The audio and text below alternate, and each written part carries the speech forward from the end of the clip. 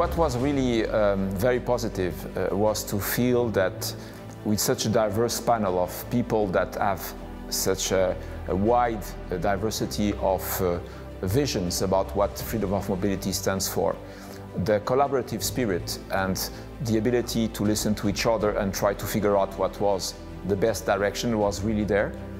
That makes me very optimistic about tackling this issue of freedom of mobility. So ability to collaborate, ability to listen to each other, ability to look for solutions altogether.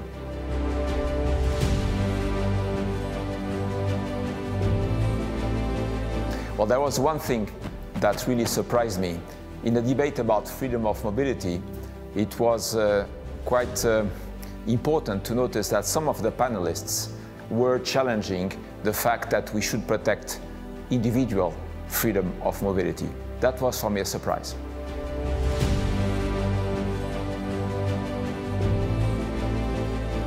Well, the key takeaway is that it is really important that we get rid of any preconceived idea, that we get rid of dogmatism.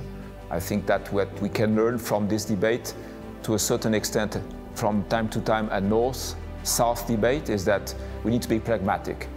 Being pragmatic and looking for collective solutions is the best way to go, because it's quite clear that we have to protect freedom of mobility, in some cases protect individual freedom of mobility. That's what is coming out of this discussion, but overall a very good active listening and a very good collaboration spirit. So I think it's a very good first form of mobility that prepares for more discussion, more solutions and more pragmatism.